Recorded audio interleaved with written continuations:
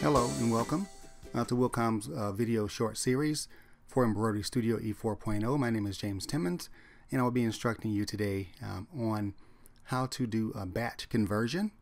If you have multiple machine files and you want to convert them to a different format, is what we're going to go over today. And what I'm going to do is I'm going to start out on just a blank page here in the EmbroideryStudio, and up top to the left we have an icon, and this icon is for your design library, and this is the icon that we're going to use to take us into the design library, where we will actually be able to go in and convert multiple machine files. So I'm going to left click here. As I left click, the software is going to take us into the design library, as we can see up top here. And at this particular point here, all you have to do is locate the files that you're wanting to convert. And I'm going to navigate here to the left side as I click here. Now, for this, I'm going to click on my machine files here. Now, all of these particular files here are DST files.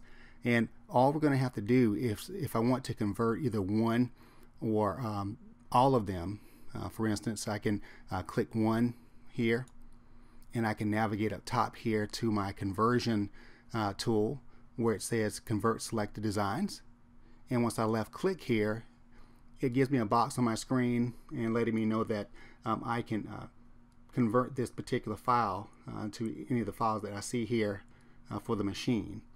Okay, and so for instance, right now with that DST file, if I wanted to go in and change that machine format, I can change that format just by going in and clicking on a new one here. And I'll just select convert. Okay, the conversion has completed successfully. I'll click OK here, and so for that particular file, it's been converted to a different format.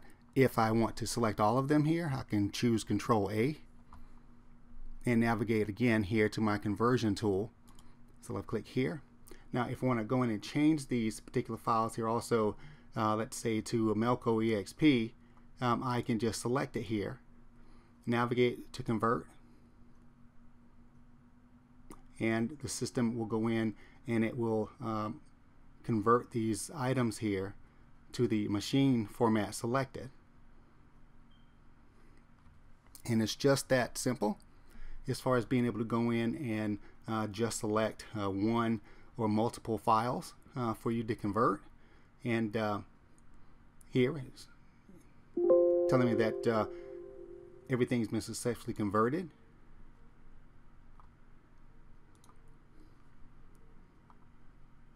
And so with these particular file types here, basically, and I can go in and I can choose the Melco EXP here. It will go in,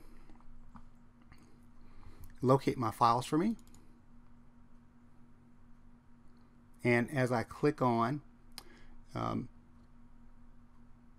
my embroidery files here up top, my embroidery, here it shows me all of the EXP files that were just created here from my conversion.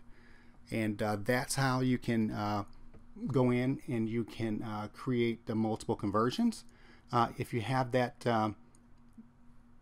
in your daily schedule to do that, and to go back over to the embroidery side, you can either double click on either of these, or you can navigate back over and you can click on the Wilcom icon here like this. That's going to do it for this one. Thank you very much for your time.